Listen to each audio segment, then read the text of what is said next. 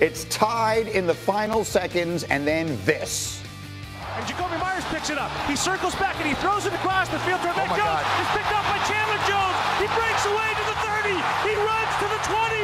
He runs to the 10. He runs to the end zone. Unreal.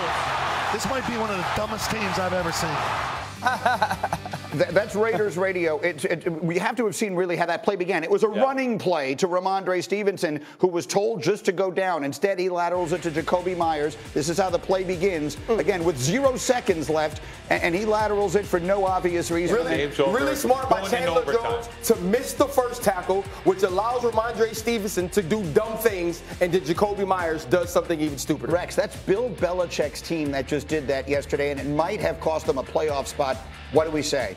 Yeah, I just think it's absolutely ridiculous. Look, Belichick's, like everybody else, is like, what the hell are we doing here?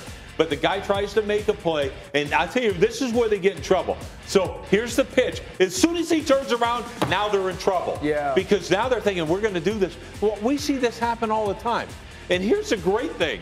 We mentioned Chandler Jones missed a tackle.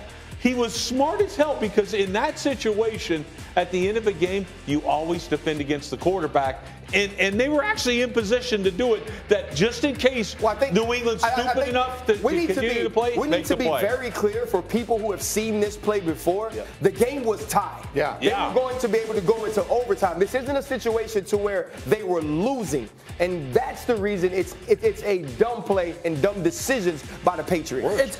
It's important for us to point out Jacoby Myers after the game handled this like an absolute pro. He said, totally on me. I'm not blaming Ramondre for lateral. This was just a designed run. I tried to do too much and go make a play.